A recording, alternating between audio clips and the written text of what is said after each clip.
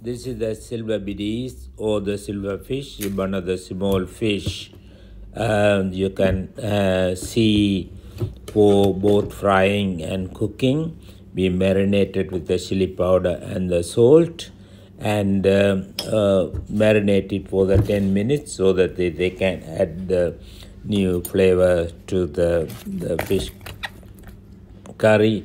This is the cook curry of the silver biddies, and they look very colorful. And since they are small fish, you don't need to cook a lot. The flesh will come out easily once you cook.